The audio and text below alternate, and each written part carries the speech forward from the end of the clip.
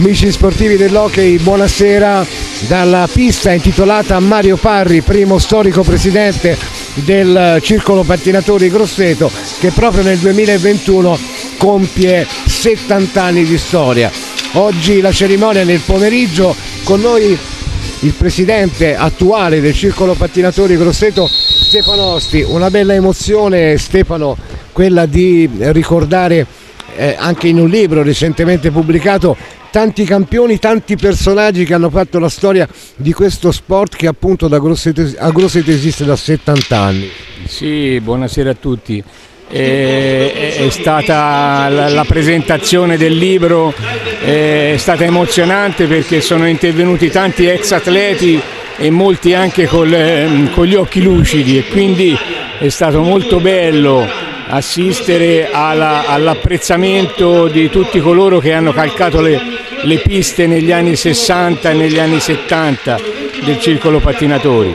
Il primo storico presidente e fondatore, Mario Parri, è longevissimo perché è stato presidente dal 1951 al 71, non potevamo non intitolargli la pista, e quindi da stasera la nostra pista si chiama Pista Mario Parri.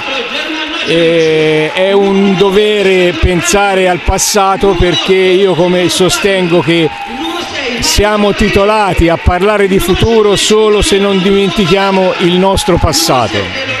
Grazie al presidente Stefano Osti, magari ci sentiamo al termine del primo tempo di una partita importante per il Circolo Pattinatori Grosseto Edilfox, che è alla ricerca di quel posto, di uno di quei posti che permetterebbero alla squadra biancorossa di partecipare alle Final 8 di Coppa Italia. La concorrenza è importante, ci sono le squadre venete come il Valdagno questa sera, che ha tutta l'intenzione di riscattare le prestazioni sfortunate delle settimane precedenti. Il Grosseto arriva da due risultati importanti, due belle vittorie, dimostrazione di una squadra solida, che via via vede crescere anche alcuni uomini sui quali ovviamente Federico Paghi punta moltissimo. Mi riferisco a Serse Cabella, che acquista sempre più minutaggio, ma anche a Terence Mont, grande protagonista dell'ultimo match casalingo, e poi via via tutti gli altri, naturalmente coloro che sono presenti questa sera qui nella pista dedicata a Mario Parri. Vediamo le formazioni mentre il match sta per iniziare. Gli arbitri della partita sono i signori Ferrari e Id. La partita è cominciata, il Grosseto naturalmente, come dicevo, cerca il terzo risultato utile consecutivo di fronte ai grigi del Valdagno, una squadra che ha messo a referto Bruno Sgaria, Davide Mutaran, Gaston De Oro, Davide Piroli, Giovanni Clodelli, Fabrizio Ciocale, Mattia Cocco, Marc Gonzales, Manuel Mir e Filippo Fongaro.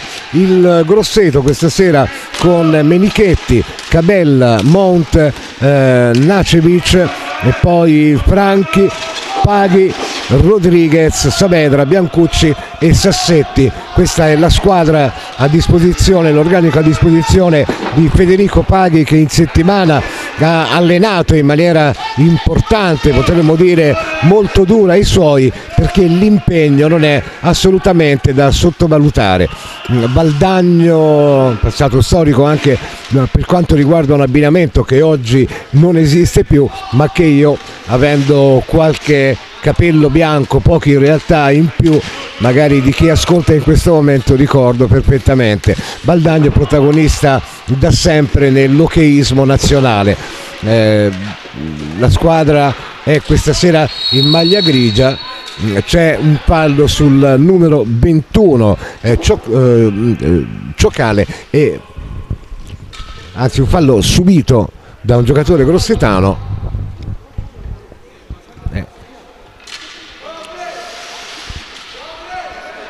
Si parte con Ciocale e Motaran, altro nome importante dell'hockeyismo nazionale, Davide Motaran. Il Valdagno in fase di attacco, prova ad alzare la pallina, stoppato da Rodriguez, il numero 21 Ciocale, e ancora Rodriguez che adesso perde palla, però attenzione, Valdagno in azione di contropiede, bella la giocata tra Piroli e un suo compagno, respinge bene l'estremo difensore grossetano. Menichetti in porta con il numero 14 e ancora il Valdagno però che tiene l'iniziativa in avanti. Adesso perdono palla i veneti e il Grosseto in contropiede, ci prova Cabella, soluzione poco fortunata, e adesso risponde il Valdagno. Attenzione però, perdono palla i veneti con il numero 9 Clodelli. Ora Cabella, Rodriguez, in pista Rodriguez, Paghi, Cabella e Saavedra. A parte Cabella di solito il quintetto partente, Saavedra gli fa muro Cabella, poi però c'è un fallo assegnato ai veneti. Riparte il Valdagno con Ciocale, toccato Ciocale irregolarmente, punizione a favore del Valdagno. L'arbitro è irremovibile, raccomanda di chiudere ogni spazio. Federico Paghi, che poi invita i suoi eventualmente a salire, magari con l'inferiorità numerica degli avversari. Punizione battuta da Cocco e il Valdagno passa rocambolescamente in vantaggio. Un rimpallo consente al Valdagno di passare in vantaggio con Davide Piroli. Diciamo una pallina vacante che Piroli ha fatto sua. Valdagno in vantaggio, adesso Paghi da lunga distanza. Cabella finisce a terra, punizione a favore del circolo pattinatori Edilfox Grosseto. Naturalmente non demoralizzarsi, il vantaggio degli ospiti è arrivato dopo 4 minuti dall'inizio del match, anzi 3 minuti dall'inizio del match. Paghi prova da lontano, la palla va fuori, la recupera il Valdagno con Piroli, il tiro di Piroli, il cosciale dell'estremo difensore biancorosso che alza la pallina oltre la misura consentita. Si riparte con una rimessa a favore del Valdagno. Cocco lotta con Cabella, non lo molla, poi Cocco si libera dalla pallina. Piroli all'indietro per Ciocale, cerca spazio Ciocale, lo trova, il tiro respinge l'estremo difensore biancorosso. Rimessa per il Grosseto, Cabella ostacolato irregolarmente da Ciocale, punizione dunque a favore della formazione in maglia biancorossa. Circolo pattinatori Grosseto sotto di una rete grazie al gol di Davide Piroli che ha portato in vantaggio il Valdagno, ma è Grosseto. Saavedra prova un passaggio bloccato dagli avversari, riparte il Valdagno, attenzione Rodriguez, Cabella 2 volte davanti al portiere, insiste il Grosseto, Rodriguez va giù, punizione a favore del circolo pattinatori Edilfox Grosseto. Cabella ha avuto l'opportunità di pareggiare le sorti del match, si è opposto molto bene l'estremo difensore ospite.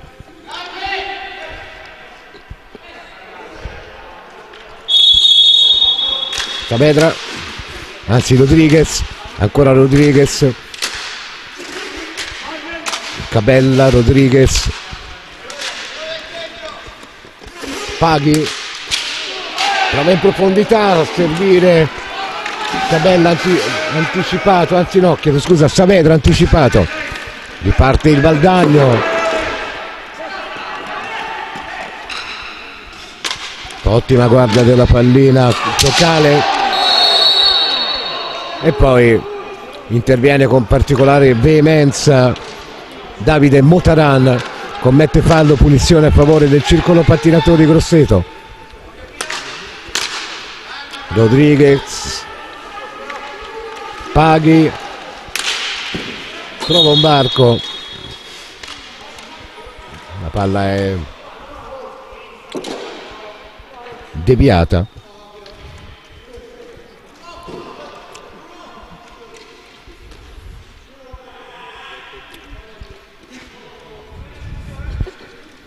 Paghi, Mount, Paghi fermato, Saavedra, Rodriguez scambia con Paghi, ancora Rodriguez, Paghi in profondità su Saavedra, ben controllato, ancora Paghi,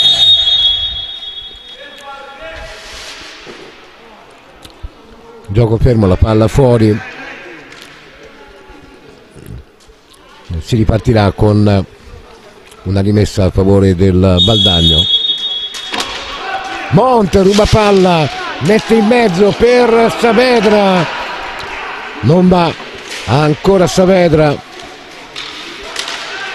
guardate che veemenza, ha tenuto la palla fino a che non ha tirato, poi la ceduta agli avversari che ripartono. Davide Motaran, la palla all'indietro per Cioccale, ferma il tutto Mount, ottimo prospetto devo dire. Saavedra, Mount,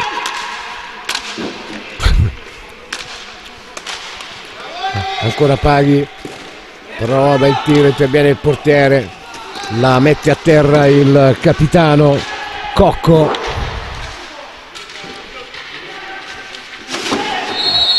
che poi va a compiere fallo su Mount, si riparte con una punizione a favore del Grosseto, c'è intanto time out richiesto dalla squadra di Federico Paghi, che pure fino a questo momento non ha demeritato. Tra l'altro vediamo un ottimo movimento di Mount, uno dei giocatori più presenti, scambi frequenti, anche qualche occasione purtroppo per il Grosseto fino a questo momento non andata in porto. Diciamo che in realtà l'unica palla giocabile per il Valdagno è stato il gol del vantaggio per la formazione ospite, che pure non disdegna puntate offensive con ottimi prospetti. Vediamo se nel frattempo si opterà per qualche cambio nella squadra di Paghi, mi pare di no, mentre c'è un ingresso nella squadra veneta, il numero 7 De Oro, Gaston De Oro. Riparte il match, Rodriguez, Saavedra, ancora Rodriguez, Paghi, Saavedra, Paghi mette in mezzo e Mount non riesce ad agganciare, e però devo dire in ogni situazione si dispera, vedete, si rammarica per l'errore che non ha consentito al Grosseto di pareggiare, ma è ancora Grosseto. Paghi, Mount, ancora Paghi, riparte, cerca l'ingresso, poi perde la pallina, fanno buona guardia i difensori del Valdagno. Cocco che scambia con Piroli. Motaran, sulla pallina va Mount che attacca il capitano Mattia Cocco, che commette irregolarità, c'è punizione a favore del Circolo Pattinatori Grosseto. 5 falli a carico del Valdagno, 4 a carico del Grosseto. Mount, Paghi, no, è tutto fermo, anzi a Saavedra è tutto fermo, dicevo, l'arbitro fa ripetere la punizione a favore del Circolo Pattinatori Grosseto. Paghi, lo scambio con Mount, Rodriguez, Saavedra, Rodriguez, Mount, Saavedra. Chiudono bene i veneti, ci prova da lontano Paghi, intercetta però Piroli, anzi Motaran. De Oro, Motaran, ancora De Oro, in mezzo il Valdagno che cerca l'opportunità per raddoppiare. E ancora in possesso palla la squadra ospite, Davide Motaran. De Oro, ancora De Oro che ha scambiato con Piroli, poi Saavedra commette fallo, punizione a favore del Valdagno.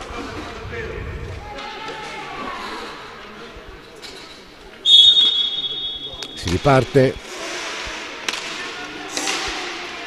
De Oro,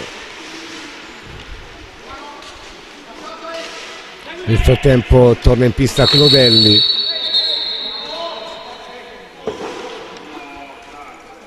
commette fallo Paghi su De Oro, credo.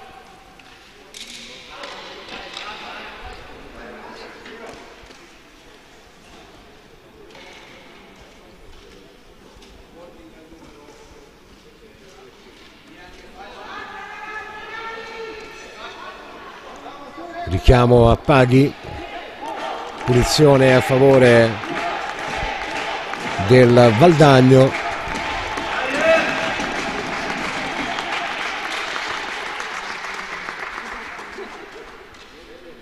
Tutto è pronto, si attende il fischio del direttore di gara che arriva.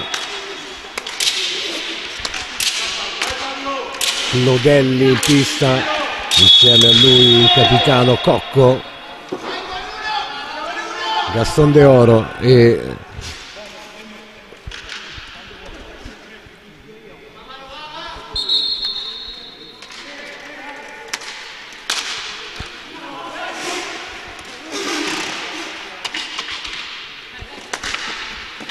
il numero 8 Piroli.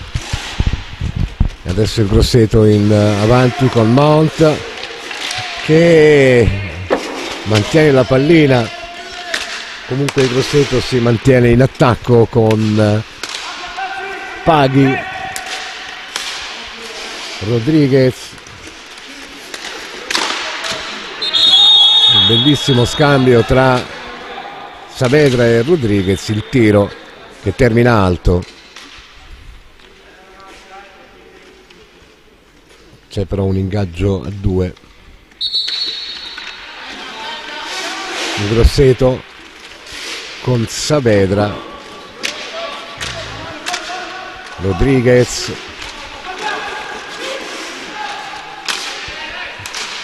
Paghi prova a mettere in mezzo, coperto bene Saavedra, riparte il Valdagno, Rodriguez, ma è ancora Valdagno in avanti.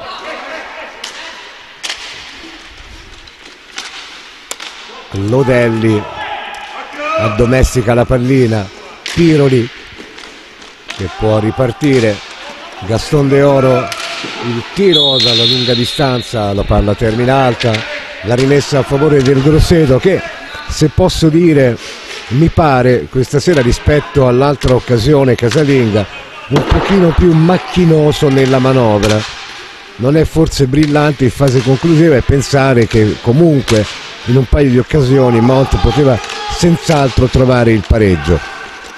È comunque Grosseto a fare la partita, Rodriguez, Saavedra, Paghi non si intende con Mount, e allora il Valdagno che tenta di ripartire, Saavedra,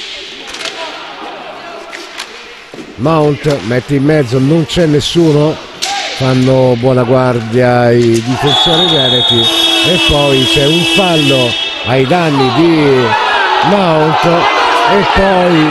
e poi un gesto che non so definire, da qua non vediamo bene, ma pare che sul giocatore a terra, mi pare di poter dire.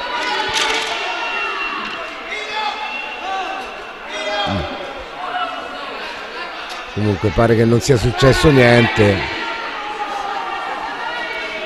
almeno al giocatore. Qualche problema su un giocatore a terra, il pubblico protestava così come i giocatori per un tocco con la stecca al giocatore a terra. Gli arbitri non hanno, almeno per il momento, ravvisato nulla. C'è un time out, il Grosseto che ha bisogno di trovare il pareggio in una partita che alla vigilia era stata definita da Federico Paghi, il tecnico biancorosso, molto complicata, e in realtà come dargli torto. Questa è una squadra che in pista ha ottimi prospetti. Fino a questo momento, forse leggevo dalle cronache del luogo, non ha raccolto quanto seminato. A Grosseto si augurano che non raccolga proprio questa sera, evidentemente. Intanto il match però è tutto da gustare. C'è una punizione a favore del circolo pattinatori Grosseto, 14 minuti al termine del primo tempo della 10ª giornata del campionato di Serie 1 di hockey su pista. In Grosseto in piena corsa per un posto nelle Final 8 di Coppa Italia. Rodriguez, Saavedra, Paghi. Nel frattempo è entrato il numero 9 biancorosso, Franchi. Paghi, Franchi, Saavedra, Rodriguez. Bello scambio tra Saavedra e Paghi. Paghi poi è costretto ad un retropassaggio che non coglie nessun tipo di effetto, se non che Cocco riparte per i suoi.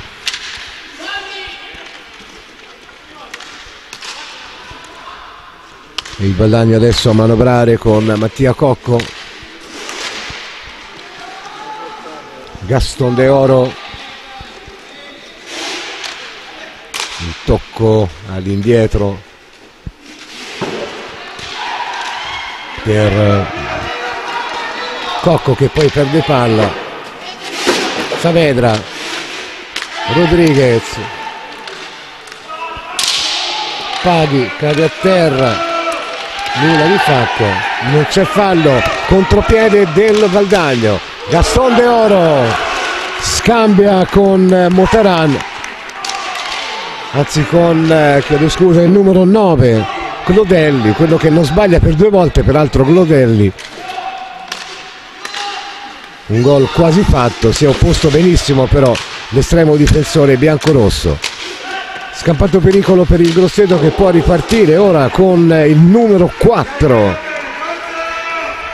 Nacevic, entrato da proprio qualche istante. Gaston De Oro ha piazzato una pallina per Glodelli straordinaria.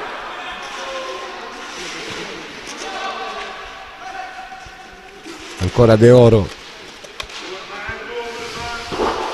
un passaggio in profondità.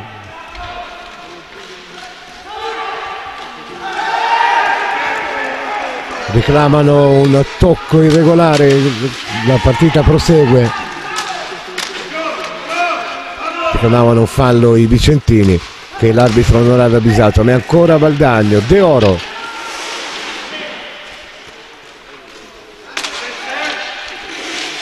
il passaggio a liberare Clodelli che poi mantiene bene palla, il passaggio all'indietro, Cocco,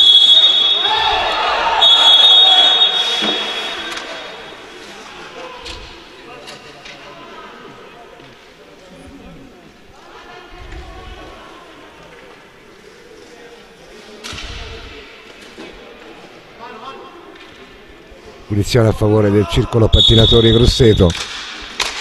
Rodriguez, ancora Rodriguez che è servito da Saavedra. Nacevic che scambia con Rodriguez da giù e c'è un fallo, già battuta la punizione.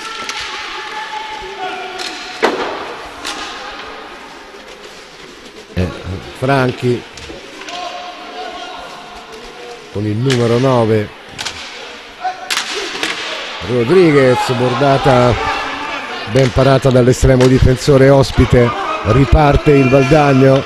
De Oro perde palla, Nacevic, il tiro respinge il portiere, Cocco libera per i suoi, Gaston De Oro, palla di Ciocale un po' imprecisa, un po' sporca, il portiere interviene, riparte il circolo pattinatori Edilfox Grosseto con Franchi, Nacevic, scambio con Saavedra,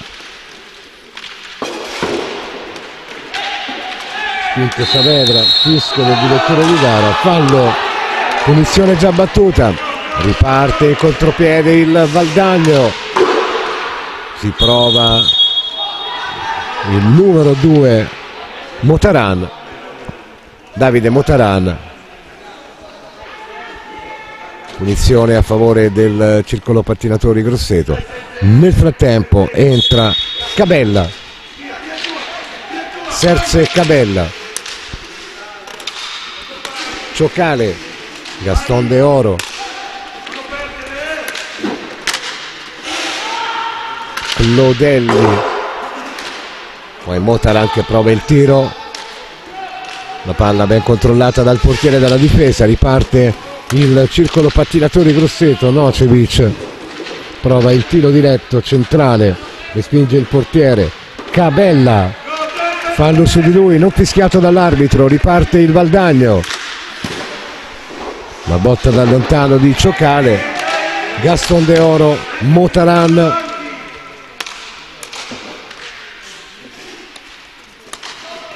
il passaggio verso Ciocale, ora Davide Motaran prova a trovare un varco, la pallina alla fine termina però agli avversari. Ciocale,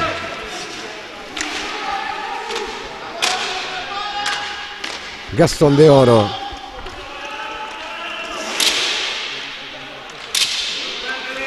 che prova il passaggio di fino, ben recuperato dai biancorossi che provano a ripartire. Rodriguez, Nocevic,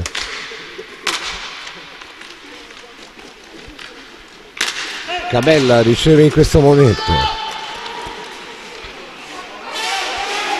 prova l'incursione, la pallina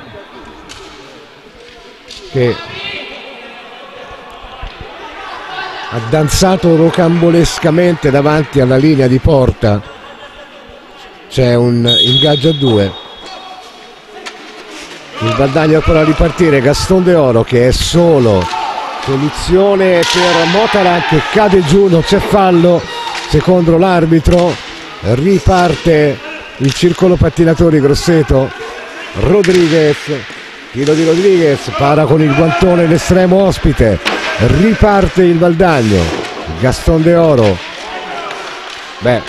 Gaston De Oro fa numeri, bene anche la difesa grossetana e il portiere, però questo è un bel numero, devo dire, da apprezzare.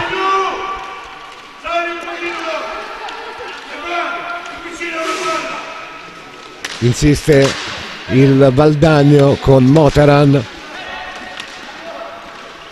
Ciocale perde palla e poi commette un fallaccio su il numero 17 Cabella, fuori Ciocale con cartellino blu. Un fallo di intenzione, magari anche non cattivo, ma che chiaramente ha impedito la ripartenza della squadra biancorossa. 7 minuti e 19 secondi al termine del primo tempo. Il Grosseto ha una ghiotta opportunità, quella di trovare il pareggio con Saavedra.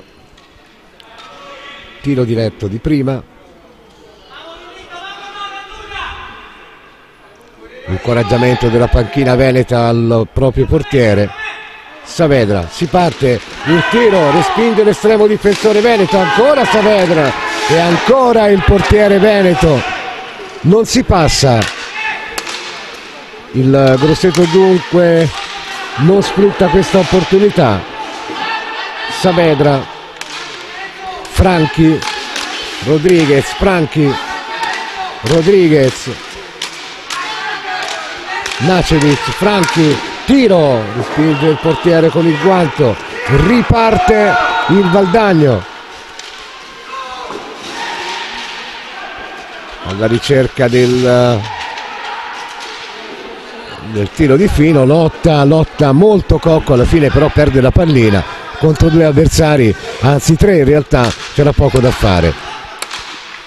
Franchi, Rodriguez, Franchi si piazza molto bene la difesa ospite, questo crea qualche difficoltà magari ai passaggi di prima in area. Franchi si prova da lontano e trova una botta incredibile, bellissima rete di Franchi, di Stefano Paghi, chiedo scusa, Stefano Paghi, una botta che scavalca il portiere. Il Grosseto trova il pareggio, dunque Stefano Paghi alla fine è colui che tenta anche più spesso le bordate da fuori. Partita di nuovo in equilibrio. Davide Motaran con il numero 2, servita in questo momento. Una bella lotta maschia spesso e volentieri in questo match, niente di cattivo per carità. Piroli, poi Gonzales in pista con il numero 29, Marc Gonzales è entrato da qualche secondo, non molto minutaggio evidentemente per lui. Cabella viene fatto riposare Gaston De Oro. Franchi e Paghi sono in pista con il numero 9 e il numero 8 e c'è un fallo di Paghi che domandava contro l'arbitro. Punizione battuta da Davide Motaran. Piroli, il capitano, è rientrato Mattia Cocco. Piroli, Motaran, Cocco e Gonzales. Questo è il quintetto del Valdagno. Franchi, libera Franchi, bene, viene agganciato in aria. Insomma sarebbe da rivedere, forse ci intendiamo poco di hockey, ma probabilmente questo era un fallo punibile diversamente dal non fischiare nulla. In ogni caso si riparte. Paghi in mezzo, anticipato Cabella, riparte il Valdagno con Cocco, bloccato Gonzales, Franchi, Paghi, Franchi. Da rivedere senz'altro questa azione molto dubbia. In ogni caso si prosegue. Rodriguez, Cabella,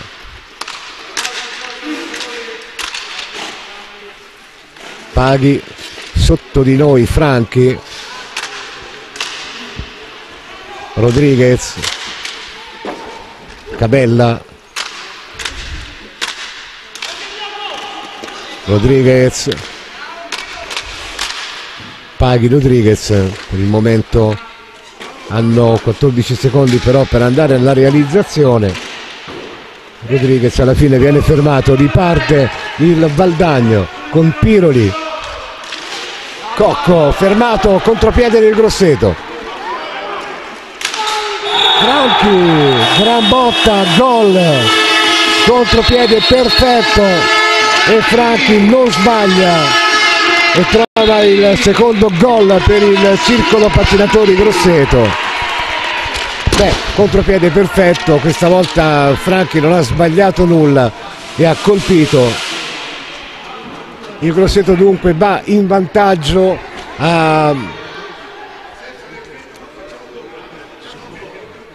sul finale del primo tempo. Adesso c'è un time out. Il conto dei falli, 8 per i locali, 8 per gli ospiti. Questo è il conteggio al momento. Intanto la tribuna degli sportivi biancorossi alla nostra sinistra si scalda.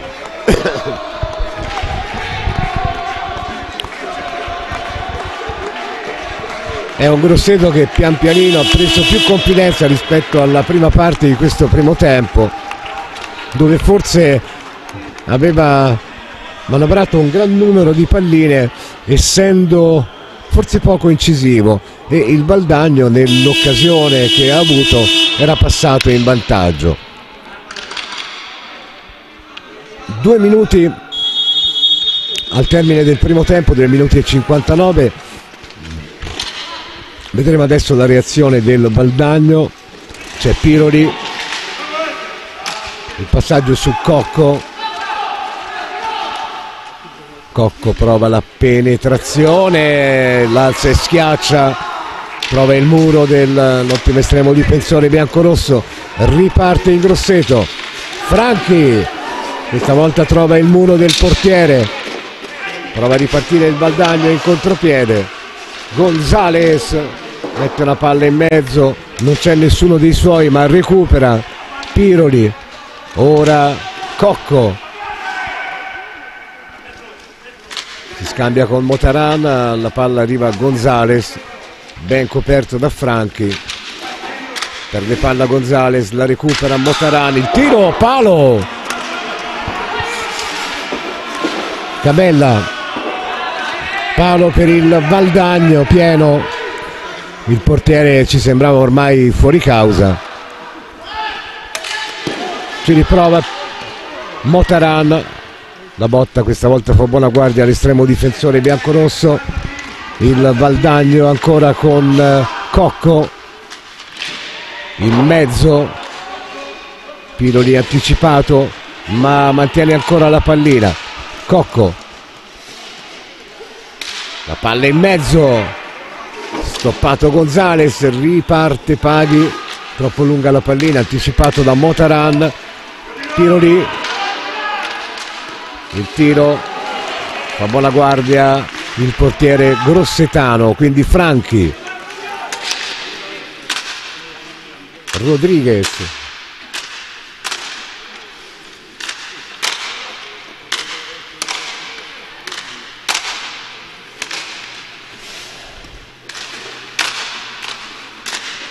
il Grosseto cerca di controllare il match a 40 secondi dal termine del primo tempo, Rodriguez però a 16 secondi per andare al tiro,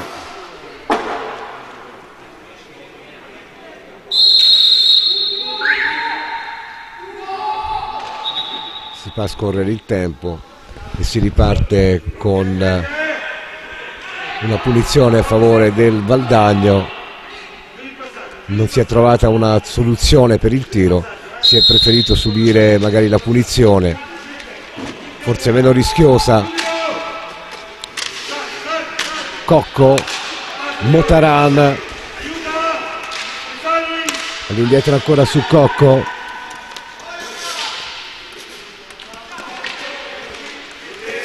lo scambio con il numero 79 Gonzales, la palla termina fuori, rimessa per il Grosseto. 7 secondi al termine del primo tempo, un Grosseto che si sta avviando a chiudere in vantaggio il match.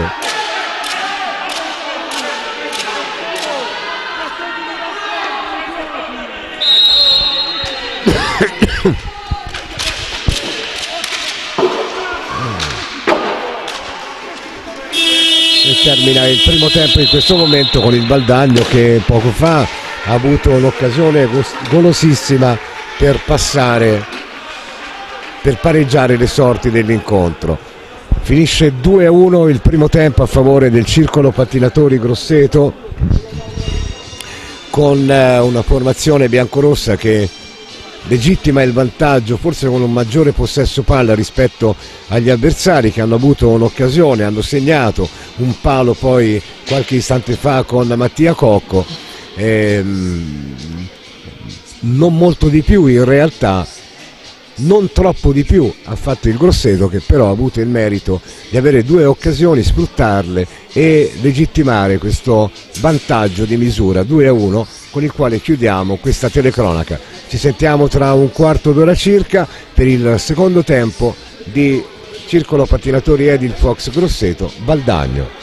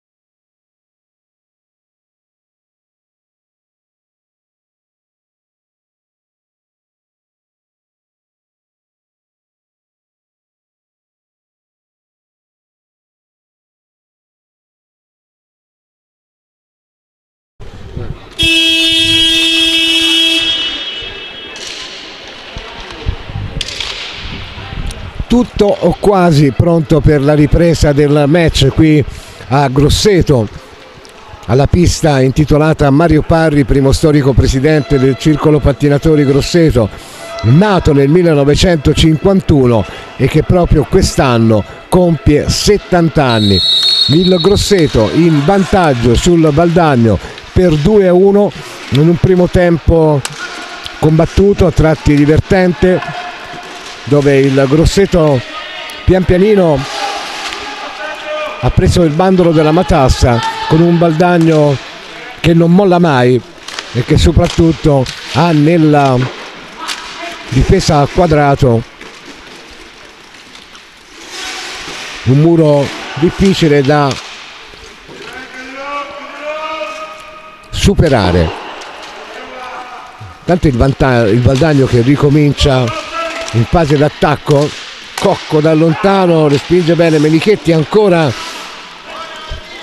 Valdagno bloccato De Oro, Saavedra, punizione, Nacevic, accanto a lui Mount, Saavedra e Rodriguez, quintetto tutto straniero a parte il portiere per il Grosseto, almeno per il momento, in questo momento. Rodriguez, Saavedra,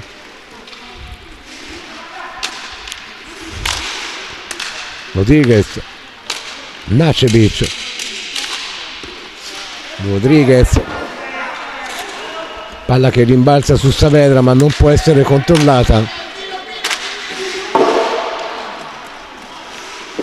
Obiettivo Nacevic, De Oro tocca corto per Motaran che non ci arriva, anticipato da Rodriguez. Mount mette in mezzo, non aggancia bene Nacevic, riparte il Valdagno, Motaran, il tiro, palla al lato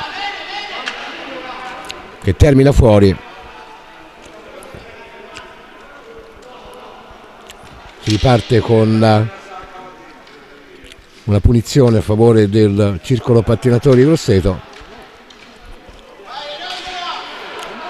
Anzi, sì, a favore del Grosseto, infatti. È andato sulla pallina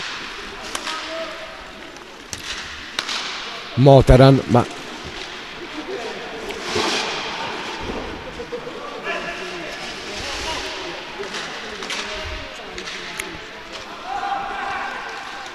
Mount, Rodriguez, intanto in pista anche Piroli per la squadra ospite. Rodriguez,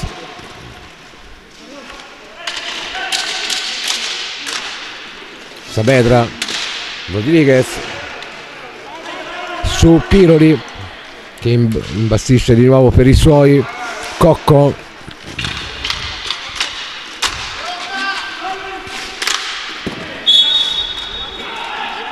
Motaran, la palla termina alta, non la tocca nessuno, anzi sì, punizione a favore del Valdagno.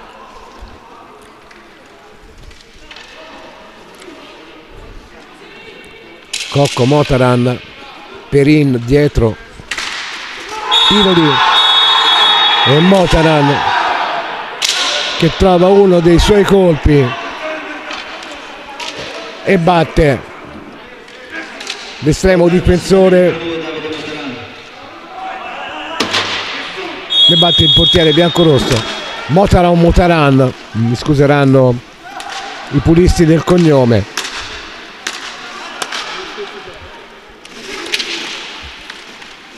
Motaran che è uno degli storici giocatori di questo sport e che pareggia per i suoi. Rodriguez, Nacevic dalla lunga, si distende il portiere, la palla probabilmente non è stata toccata nemmeno dall'estremo difensore. Riparte il Valdagno,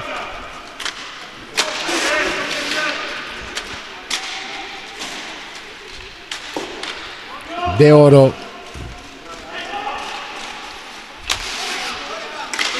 Motaran, dove il tiro respinto da Saavedra in un primo tempo, recupera palla, poi la perde di nuovo Nacevic. Rodriguez, Gaston de Oro,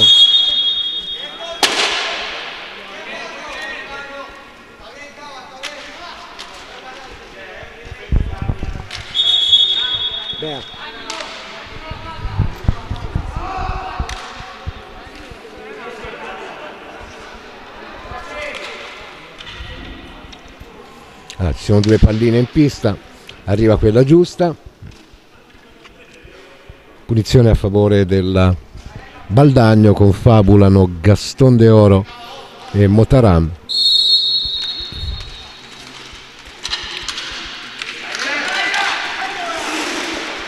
Anzi no, era Piroli che sbaglia comunque il passaggio. Nacevic,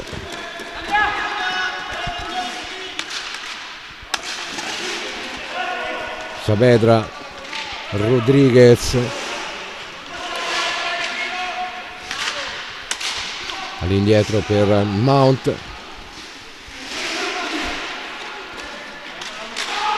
il passaggio su Saavedra che sul corto aveva provato, intanto toccato, però c'è un ingaggio a due. Adesso alza la stecca Mount, commette fallo, punizione già battuta. Piroli, Cocco, Piroli, Cocco, lo scambio corto su De Oro, Piroli,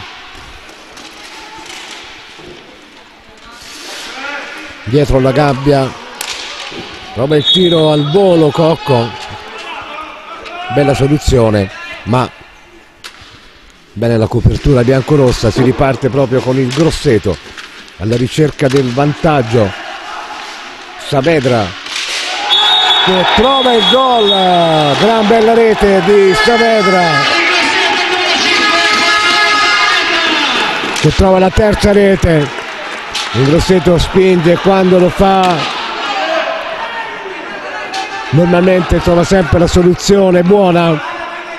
Saavedra dunque porta di nuovo in vantaggio il Grosseto, ma non è una partita semplice, molto complicata, come aveva anticipato Federico Paghi alla vigilia del match. Saavedra,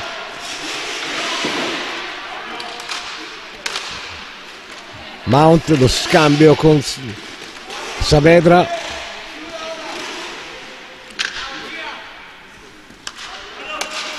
Rodriguez, Nacevic tocca corto su Mount. Si intendono bene anche i nuovi arrivati che acquistano ogni domenica sempre più un minutaggio. Adesso Mount che prova una bella rovesciata, che pone il portiere, che prova il Valdagno con De Oro, tiro, palo.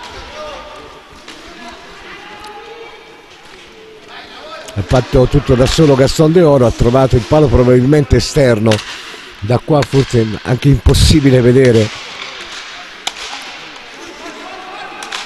Rodriguez,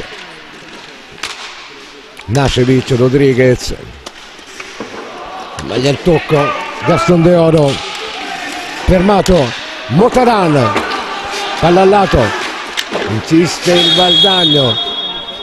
Tocca con il pattino Nacevic.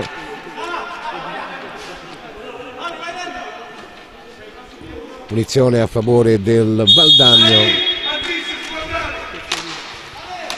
Ciocale, è entrato Motaran.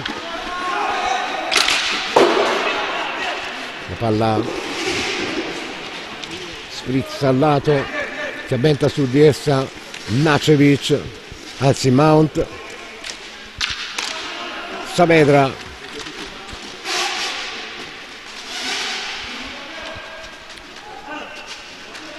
non c'è nessuno dei suoi che può ricevere Rodriguez, il tiro respinge il portiere ospite, la rilancia i suoi. De Oro mette in mezzo, sbaglia il tocco. Nacevic, Mount,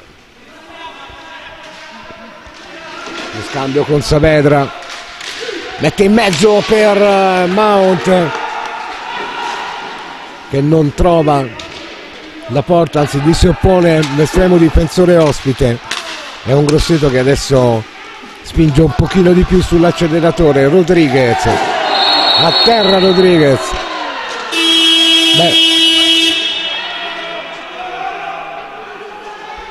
Se non è fallo questo, protestano un po' i giocatori del Valdagno. È un tiro di prima, visto che il Valdagno ha raggiunto quota 10 falli.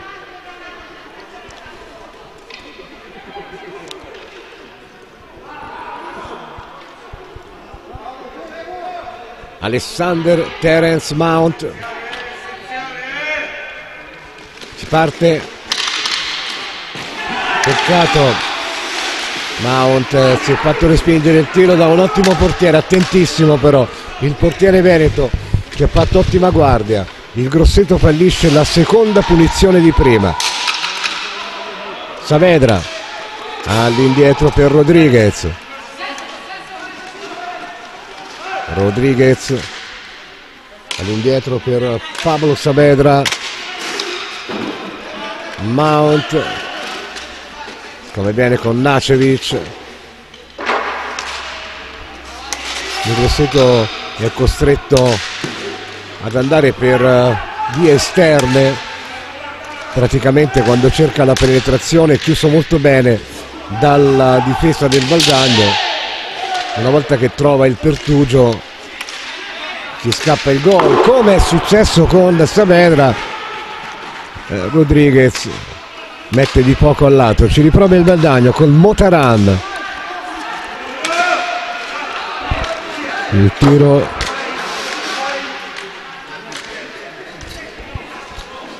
andato fuori misura. Saavedra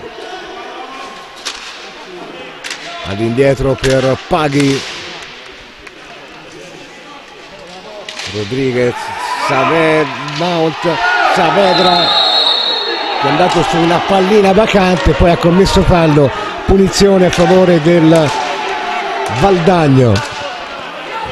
Ciocale in pista insieme a Cocco.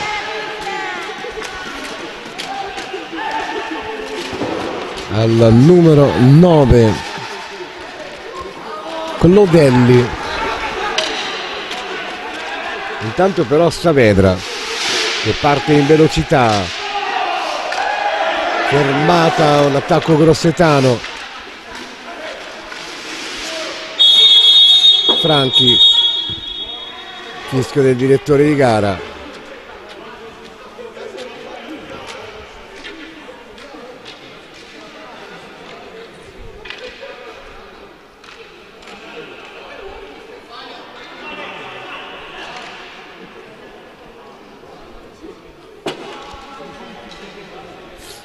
Minuti al termine della partita, 3-2 a favore del Circolo Pattinatori Grosseto, punizione a favore del Valdagno.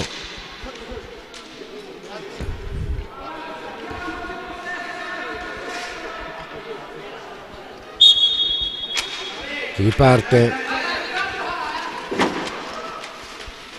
Cocco, Lodelli,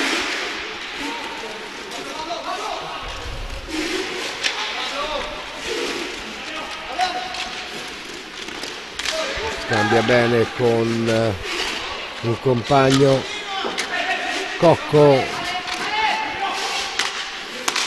Motaran, Ciocale e Clodelli sono gli uomini in pista per la squadra veneta, mentre Rodriguez, Paghi,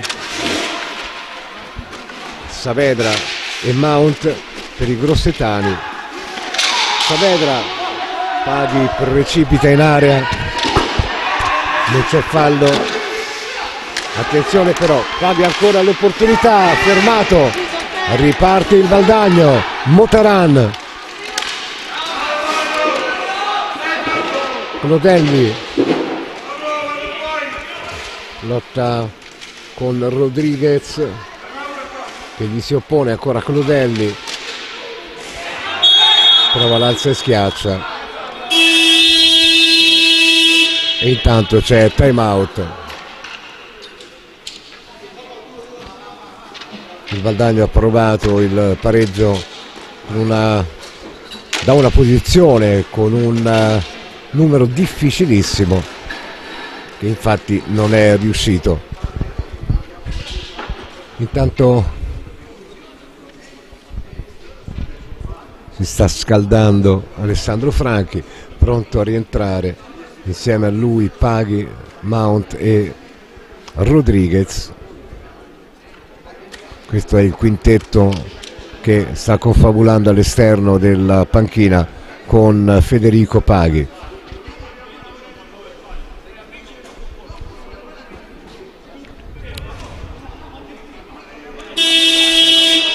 (3-2), un risultato naturalmente sempre molto in bilico nell'hockey su pista, quando soprattutto mancano veramente un'infinità di minuti al termine della partita. Quindi il Grosseto dovrà ovviamente cercare di aumentare il proprio vantaggio, 14 minuti al termine del match. Il Valdagno proverà in qualsiasi modo a pareggiare le sorti dell'incontro. Intanto si è ripartiti con Mount, Paghi, Rodriguez, Franchi, Paghi, Franchi, Rodriguez, Mount, Franchi,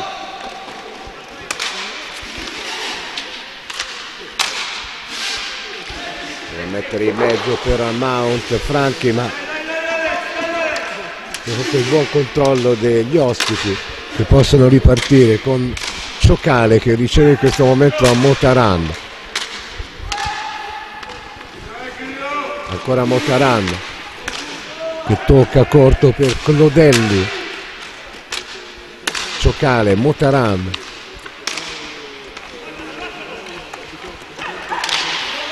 il numero 21 Ciocale fermato e poi a sua volta fermato da Motaran, un attacco di Mount, bello l'intervento di Rodriguez, riparte il Grosseto. Rodriguez cede per Franchi all'indietro, prima Paghi poi Franchi,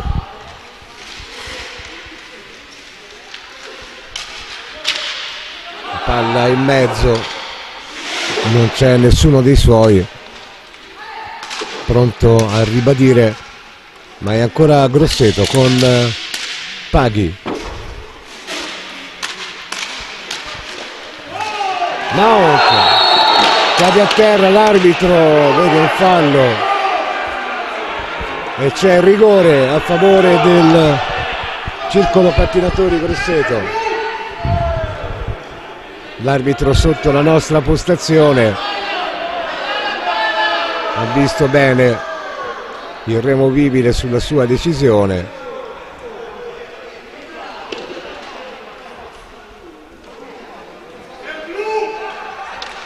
Ghiotta opportunità per il Grosseto,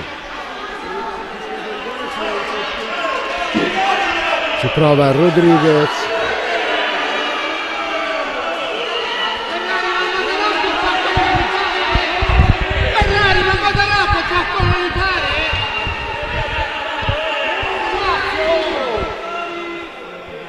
l'arbitro richiama alcuni giocatori.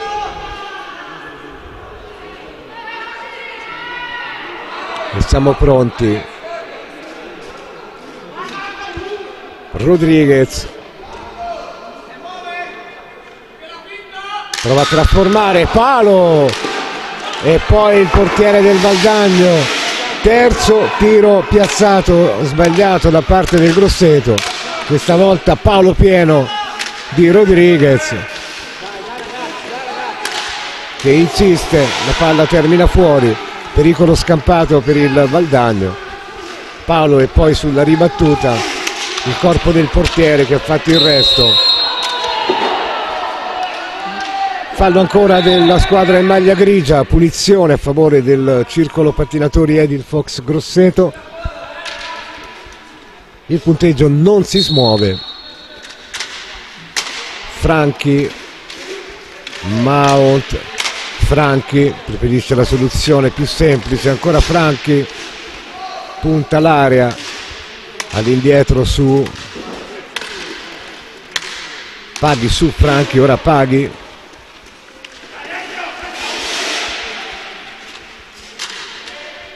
scambia con Rodriguez, Franchi, Mount, Rodriguez, Paghi prova da lontano, la palla è smorzata e poi controllata da Cocco.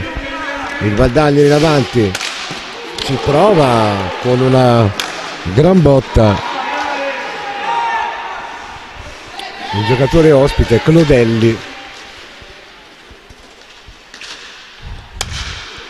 ma è un secondo tempo onestamente fino a questo momento piuttosto di marca grossetana, con il Grosseto che imposta e cerca la realizzazione. Attenzione, Mount liberato, nulla di fatto, liberato davanti al portiere,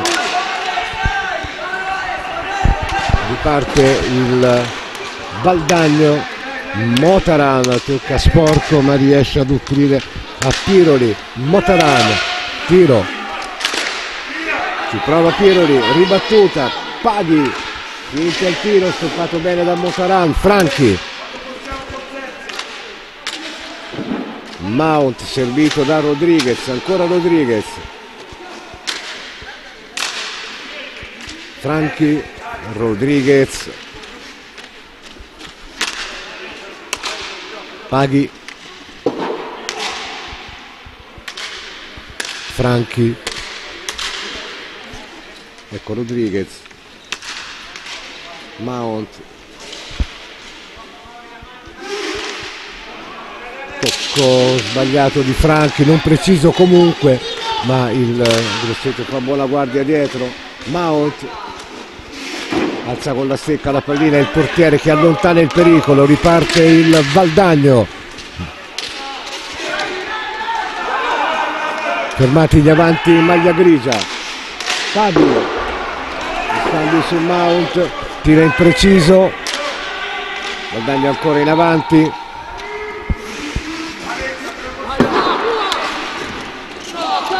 Motaran fermato da Paghi,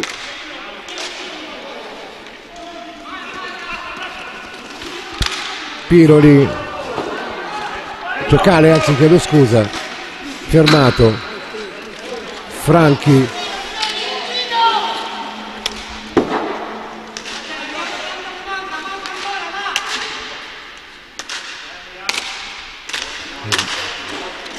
Rodriguez, poi in questo momento anche Cabella è entrato della partita con Paghi e Rodriguez. Attenzione, il Valdagno, il guanto dell'estremo difensore biancorosso, la rimessa a favore del Grosseto. Gonzales e Ciocale sono in avanti in questo momento. Piroli con il numero 8 e Motaran con il numero 2 che approfitta di una palla per ripartire. Ciocale, Gonzales, Ciocale, Gonzales sbaglia, riparte il Grosseto, Cabella, ora Franchi, che rete bellissima, è veramente gesto tecnico straordinario, alza e schiaccia, che questa volta si infila al setter della porta dell'estremo difensore del Valdagno. Che rete bellissima, veramente una gran bella giocata, e Franchi trova il gol del 4-2 a favore del circolo pattinatori Edilfox Grosseto.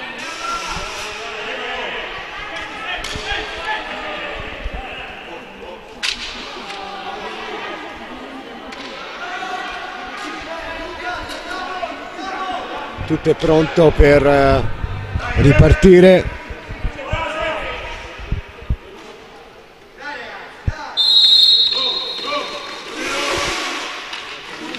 Franchi, autore del gol. Ora c'è Davide Motaran,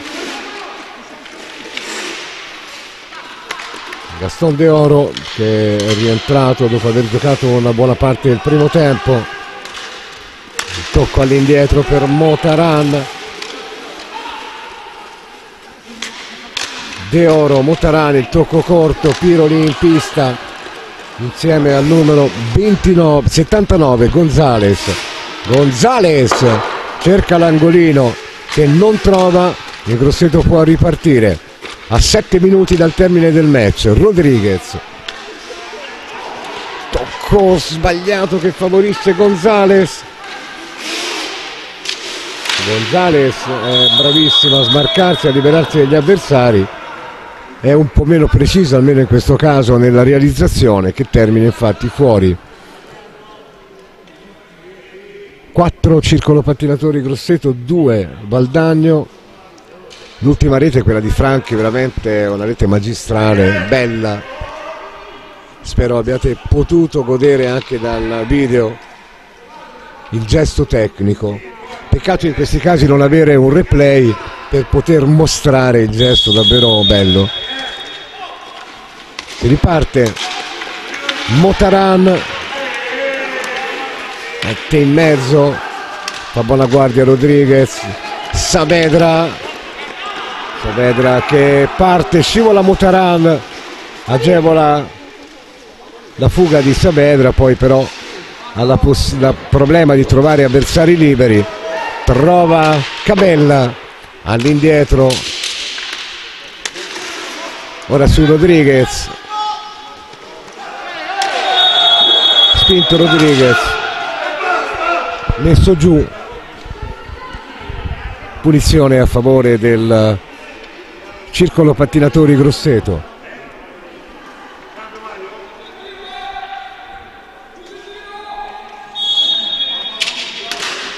Franchi, la pallina terminata nella stecca di Motaran, che trova il lancio lungo smorzato, insiste però il Valdagno, ora fermato da Saavedra.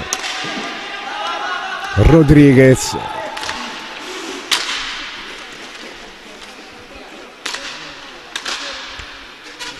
Saavedra che se ne va, trova il tiro, trova il portiere, bel gesto anche quello di Saavedra. Insiste però la squadra biancorossa, che di fatto nel secondo tempo ha comunque creato molto volume di gioco.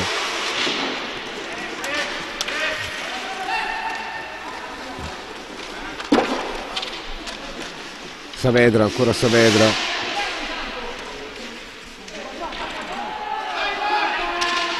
copre bene la difesa, c'è qualche tocco poco simpatico tra Motaran e Cabella, soprattutto Motaran che copre evidentemente con un po' di mestiere. Se ne va Franchi,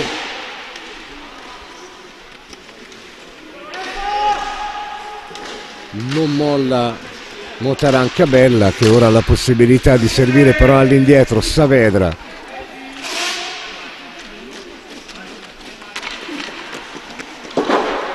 spunto per Rodriguez,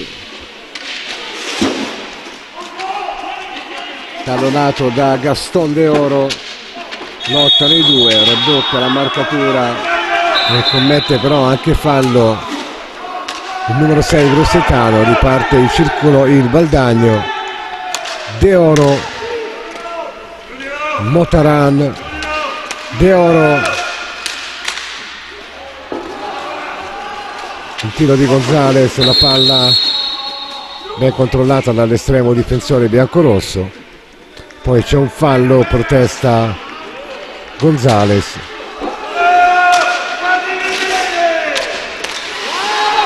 Attenzione, contropiede, Cabella, non si conclude lo scambio con Franchi. Motaran, Piroli, che nel frattempo è entrato. Saavedra,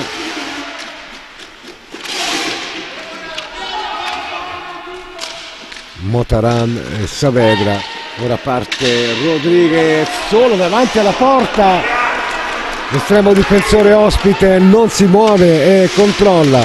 Contropiede del Valdagno, recupera la grande Rodriguez. Cabella messo giù, senza tanti complimenti, punizione a favore del circolo pattinatori Grosseto. 3 minuti e 11 secondi al termine del match, fallo di Davide Motaran, che aveva modo anche di protestare abbastanza veemente, in maniera veemente con il direttore di gara, ma in questo caso ci sembrava che il fallo, almeno da quello che abbiamo visto noi, ci fosse tutto.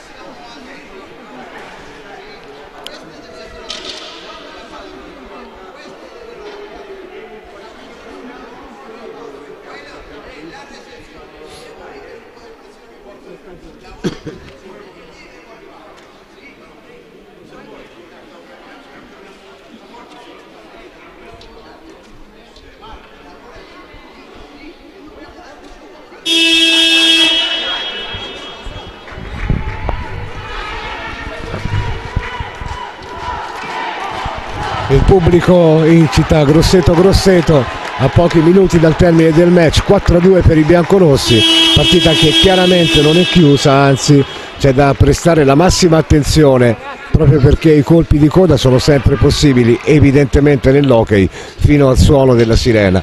Ci è sembrato un Grosseto in grado di poter contenere l'avversario e vedremo se sarà così sino al termine della partita. Per il Grosseto sarebbero punti fondamentali, abbiamo detto anche all'inizio, per continuare a sperare, a questo punto più che una speranza, nelle Final 8 di Coppa Italia, che sarebbe il primo obiettivo stagionale raggiunto dal circolo pattinatori Grosseto.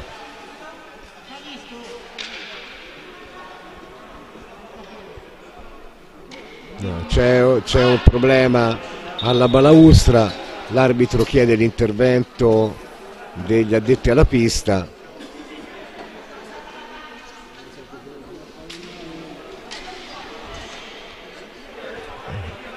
Che non è immediato. Ecco il meccanico che interviene per controllare eventualmente il danno, il guasto, alla recinzione, che pare sia esterno probabilmente.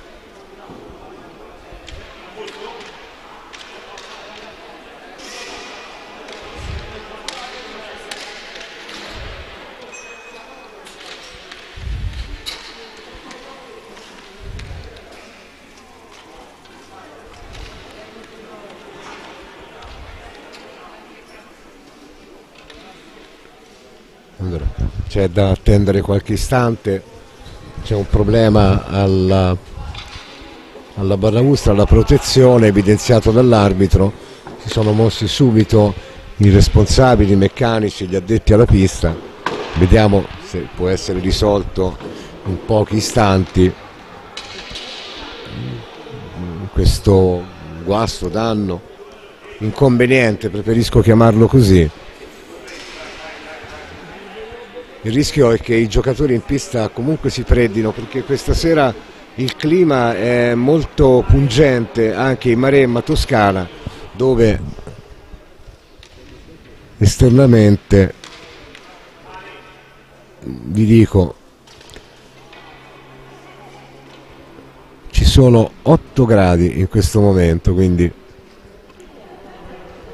non è che sia esattamente il caldo di giugno e maggio, siano quelle le temperature, e quindi il rischio che i giocatori appunto possano freddarsi se si perde troppo tempo evidentemente, ma senz'altro sarà quello necessario a sistemare l'inconveniente. 4-2 il punteggio a favore del circolo pattinatori Edilfox Grosseto, in un match che il Grosseto almeno nel secondo tempo ha controllato e gestito, sfruttando le occasioni per andare anche in doppio vantaggio. Diciamo che il punteggio del secondo tempo è 2-0 a favore del Grosseto, che a suo favore ha anche 3 calci di prima falliti, tiri di prima falliti, 2 punizioni di un rigore. Il Valdagno nel primo tempo ha colpito un palo pieno, se non ricordo male, con Davide Motaran. Si può ripartire adesso, risolto il problema. Cabella, fallo su di lui,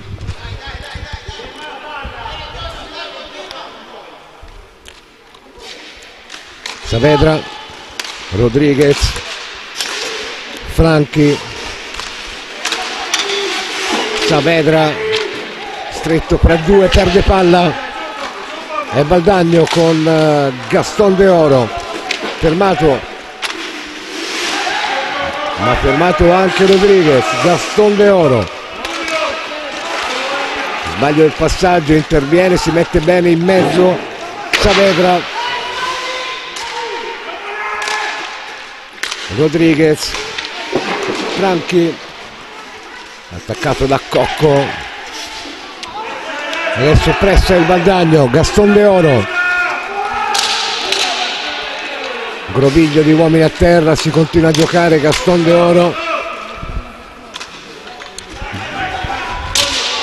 giocale,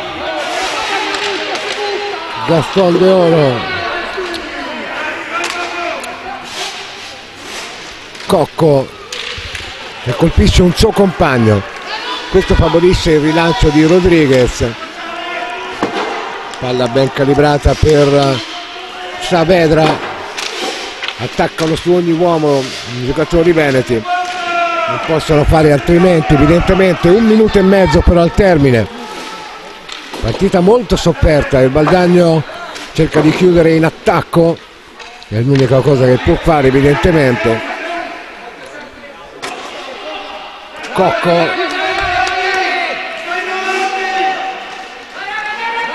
Cocco intercetta Rodriguez, Cabella, trova il Valdagno, Cocco, dall'intervento del portiere, Saavedra, Cabella, botta, beh insomma,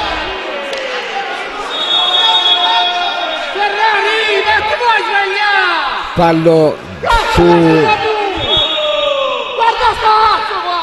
su Cabella,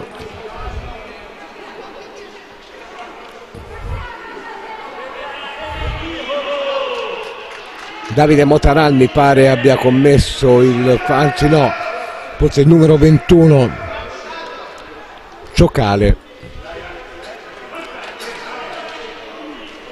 Si rialza Cabella,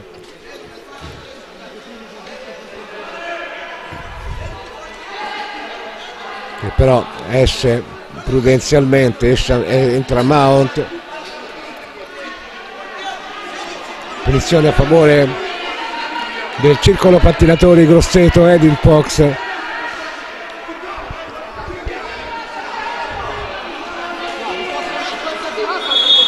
Discussione tra la panchina e l'arbitro, panchina del Valdagno, Si riparte, Gaston De Oro,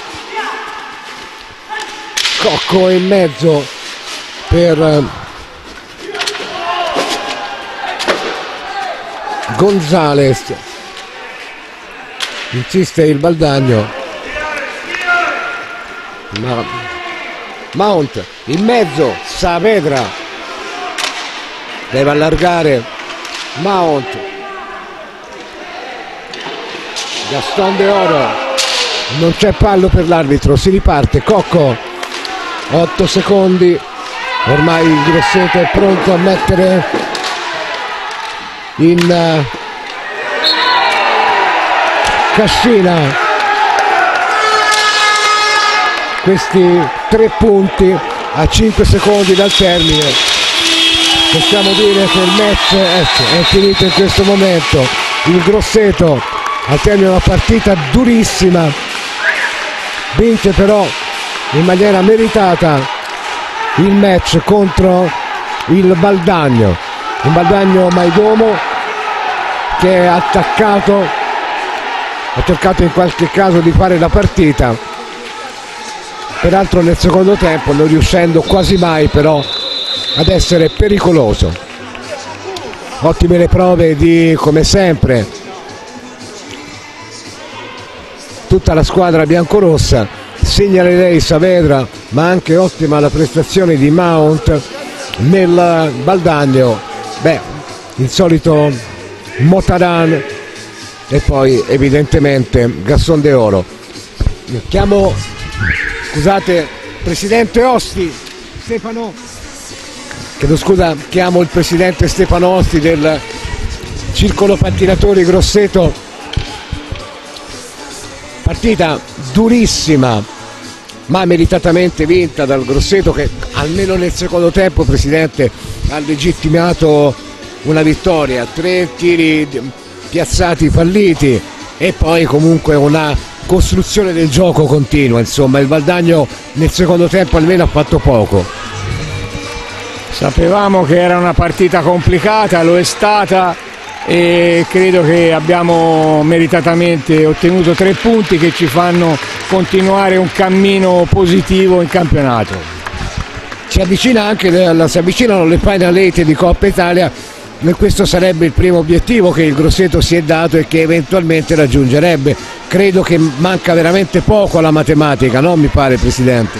Mancano ancora 3 partite, 3 giornate di campionato. Vediamo, comunque camminiamo passo per passo e siamo soddisfatti del cammino che stiamo facendo finora. Bene, grazie al presidente Stefano Osti, presidente del Circolo Pattinatori Grosseto. Noi possiamo chiudere qua la diretta dalla pista intitolata Mario Parri di Grosseto, dove il Circolo Pattinatori Grosseto ha battuto il Valdagno con il punteggio di 4-2, vittoria sofferta ma meritata. Grazie e buonasera a tutti voi.